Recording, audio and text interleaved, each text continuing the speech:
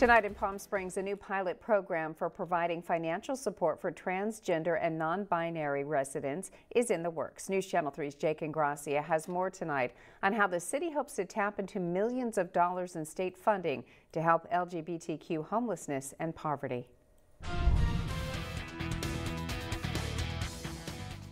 Palm Springs City Council putting $200,000 toward researching and designing a guaranteed income program for transgender and non-binary residents.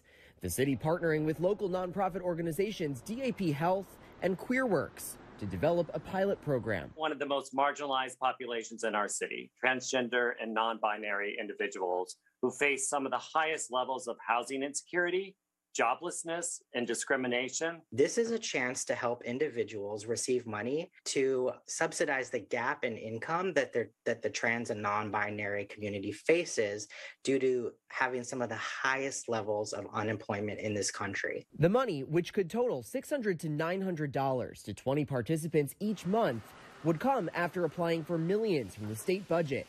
About 50% of the funding would have to be matched. The state of California has $35 million available for these programs, and our trans and non-binary residents need a piece of that pot.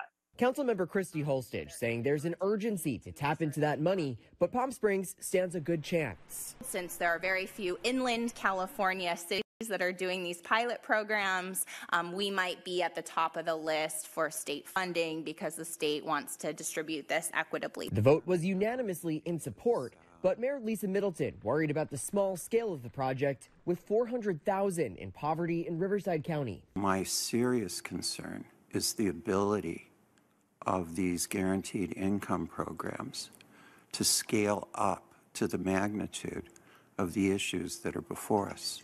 We estimate we will bring well over $1 million in Palm Springs, and it will translate into improved housing and healthcare outcomes. Money for the marginalized, and a new program soon to come.